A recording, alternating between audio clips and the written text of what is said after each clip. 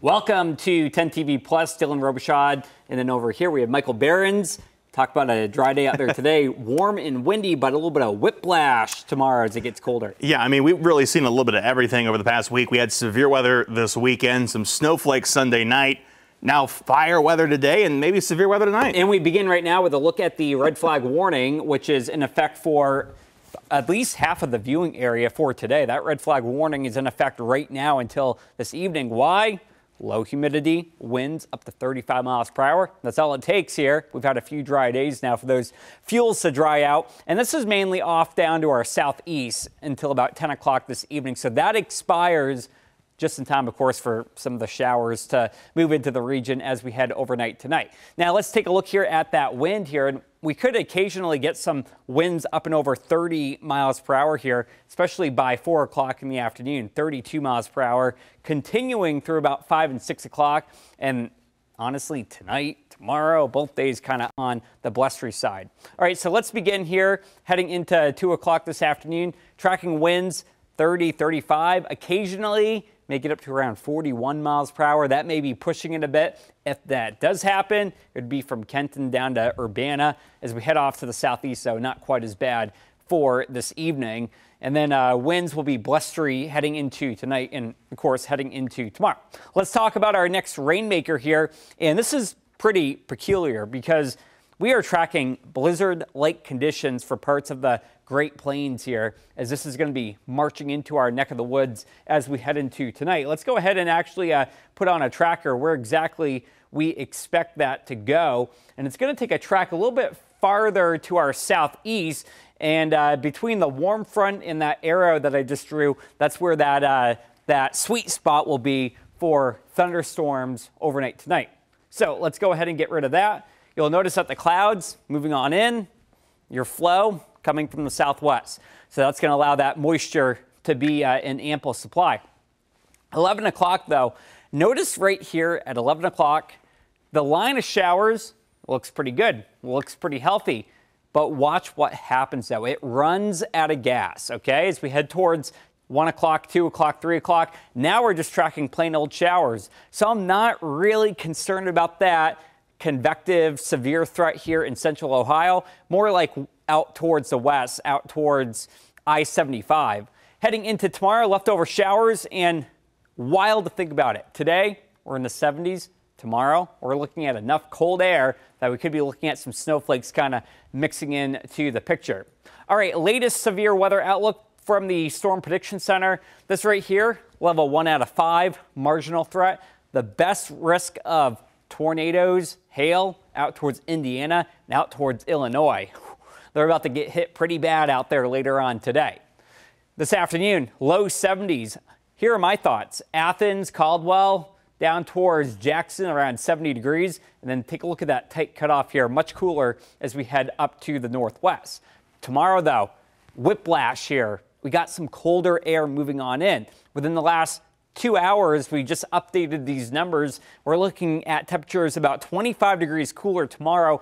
And some spots here, like Athens, about 30 degrees colder tomorrow. All right, that's the magic about this time of the year. Also, spring begins at 5:01 in the morning tomorrow. What does that mean? At 5:01, the sun is pointed directly at the equator. All right, we call it the vernal equinox here. Equinox standing for equal days, equal nights. So the whole Earth gets about 12 hours of daylight and 12 hours of darkness, give or take a few minutes. Today, very warm. Okay, we got that southwesterly wind. But again, here's your jet stream. The thing to keep in mind, the jet stream is a controller of our temperatures. So as we head towards the next couple of days, take a look at that. By tomorrow, 24 hours from right now, if you're not paying attention to the forecast, that will be an abrupt change for you. It's about to get a whole lot cooler out here. Getting a look right now at the extended here, Friday, 55 degrees. 55, a very popular number. Saturday, though, tracking a quick weather maker. This is moving very fast, though. Here are my thoughts. Early Saturday, before lunchtime, get a couple of showers. That gets out of here. So Saturday afternoon, Sunday, both looking pretty good. We'll take that.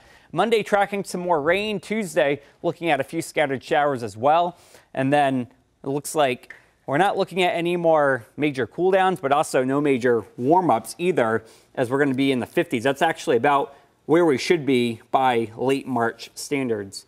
Yeah, getting a little bit back toward normal by the end of the forecast. I mean, I had a couple people ask me last week when our forecast was so warm, can they plant their garden? Can they get out and put the winter things away? And I told them, not yet. Don't get fooled. Not yet. March is kind of, you got 2 seasons kind of battling it out. So yeah, that's kind of the month that you got to pay attention because you'll be caught off guard very fast. Yeah, absolutely. And speaking of the seasons battling themselves out, that's part of the reason we see so much severe weather this time of the year. And while we had our statewide tornado drill earlier today, doesn't mean it's too late to talk about where to go during a tornado. And Dylan, you've got some more information to share about that. Absolutely, yeah. If you are anything like living in one of the all-American homes, of course, you have many different rooms that you can go in the event of a tornado. But of course, where is the safest spot to go? Well, that's what I'm here for. So again, the typical house has either a deck or a backyard or a patio, kitchen, bathroom, bedroom, closet, garage, you name it. Best places to be here would be an interior room. If you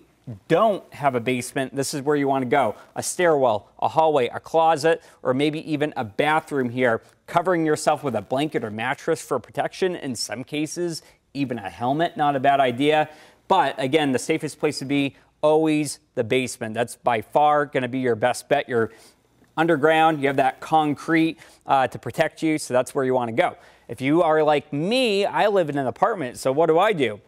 Ideally, you want to get down to the lowest floor. Remember, we have on average 10 to 15 minute lead time before tornadoes. So you want to get down to the lowest floor possible, and you want to go to places like a laundry room. Garages are great, bathrooms are great. If you are upstairs, you want to move inward. Again, basic premise here, get away from windows, get towards the innermost part of your apartment, and you want to protect your head as well. You can use blanket, pillow, whatever, because the fear, of course, is flying debris coming through that window. That could kill you. So you got to be very, very careful. Yeah, absolutely. Lots of good advice there. And you know, we're only just getting started with severe weather season. We had a couple of warnings this weekend, but you know, we can see those types of storms any time of year. So this isn't just advice for the spring. Last year, February, yeah, I believe, if my memory serves correctly. So yeah, February, we started tornado season last year, and we ended the last one a couple days before New Year's Eve, December 29th, we had a tornado. Yep. So those can happen any time of the year. And as part of our continuing coverage here on Ohio's Severe Weather Awareness Week, I was also able to break down more information about those tornadoes, the warnings themselves, and how they actually form. This is a piece I recorded earlier this week. Tornadoes are some of the strongest forms of severe weather we can see here in Ohio, and last year we set a record with 74 tornadoes striking the Buckeye State. Put those on a map and they look something like this. Each one of those lines a path carved by a tornado around Ohio just last year. And we know these tornadoes don't just strike during severe weather season. Each of the 12 months of our calendar has recorded at least one tornado over the last 50+ years. In fact, last year we had a tornado in December. So with all that in mind, we want to break down how these storms actually form. It all starts with the winds. You get surface winds and winds aloft blowing in different directions. That creates rotation in the atmosphere.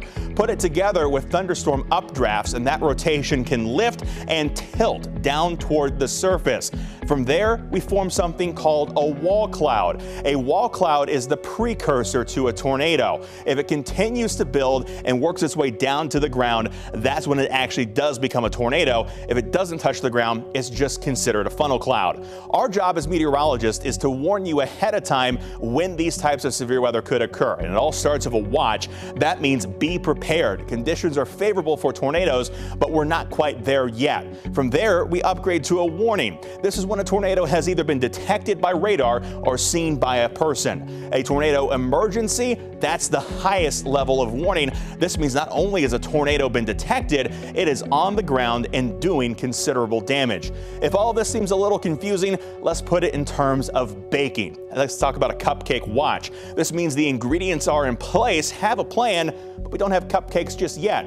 a cupcake warning. Well, the baked goods are done. The storms are here. It's time to take action. Of course, that tornado action plan does need to include some important steps, including grabbing important documents and pets, going to your safe place, and staying connected to get the latest alerts until those storms have passed. And the reason this is so important is just because of the damage that tornadoes can cause. I want to show you how strong these winds can get. The weakest level tornado, EF0, that's going to cause minor damage to roofs and trees. We upgrade from there to an EF1. Lots of shingles missing, power poles coming down at this point, and it only gets worse from here. We upgrade this to an EF2. That's when roofs start to get blown off of houses and cars flipped over. And EF3, we're destroying entire floors of a house. And EF4, that's leveling even well-built houses. Cars are thrown great distances. And once we get to an EF5, there's nothing left but a concrete slab,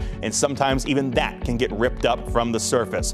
Of course, with so much danger related to this form of severe weather, our job is to keep you safe at home, and that's what the 10 TV Weather Impact Team will do all throughout the year. And of course, we are only now halfway through Severe Weather Awareness Week here in Ohio, and all of our coverage will be streaming on demand via the 10 TV Plus app. Just download the app on your TV and watch for free anytime.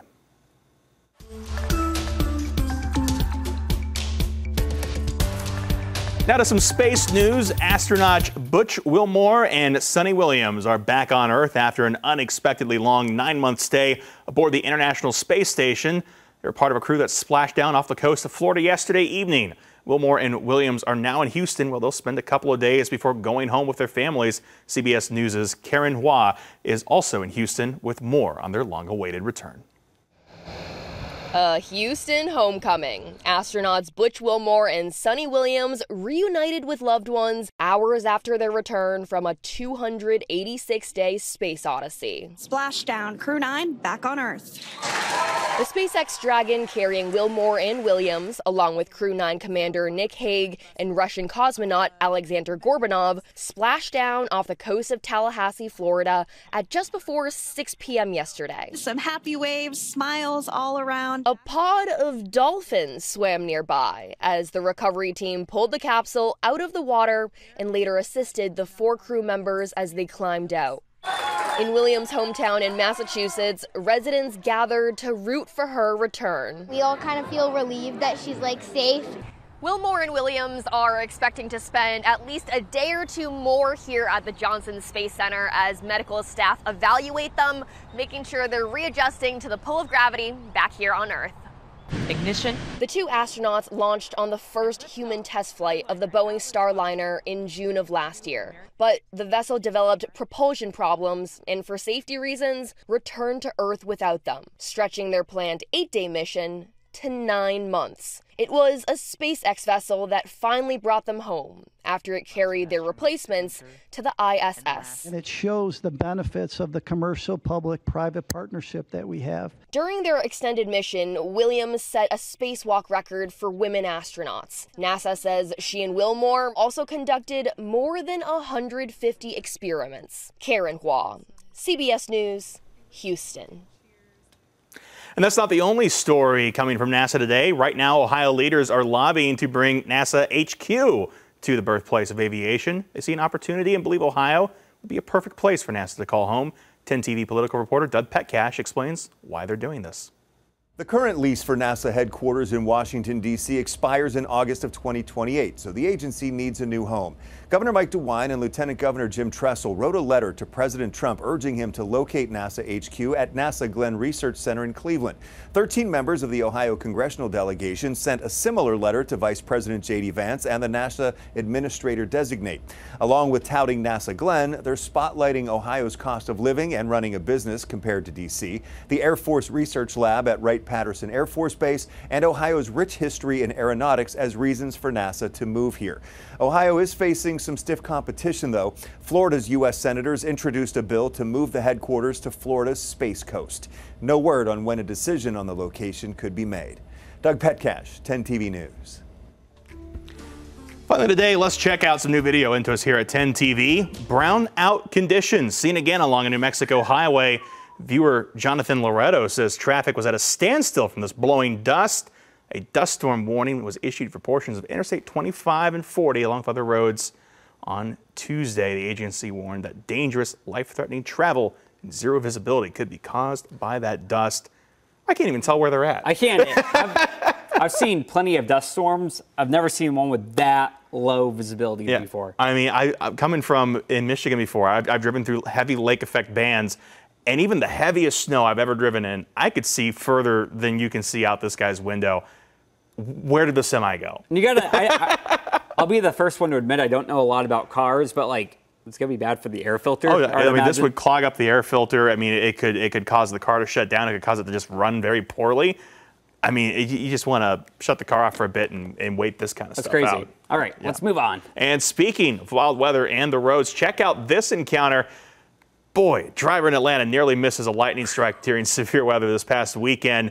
You know, there's a bit of a myth about lightning not being able to strike cars, but there's plenty of evidence to the contrary that comes out over the years. And lucky for this driver, they weren't speeding just a little bit faster. Otherwise, that bolt wouldn't have hit the road. It would have hit them. You know, one thing I learned is that when I studied lightning, it's not actually the rubber tires that protect you. It's the outer metal shield. Yeah. It's called Faraday cage. Faraday cage. Yeah, thank you. Yeah, absolutely. You know, tomorrow, meteorologist Jerry Martz is doing a whole special on lightning, too. Yeah, more on our coverage of Severe Weather Awareness Week. There's all kinds of weather to be aware of. And I mean, again, lucky for that driver, they made it through just fine. Yeah, absolutely.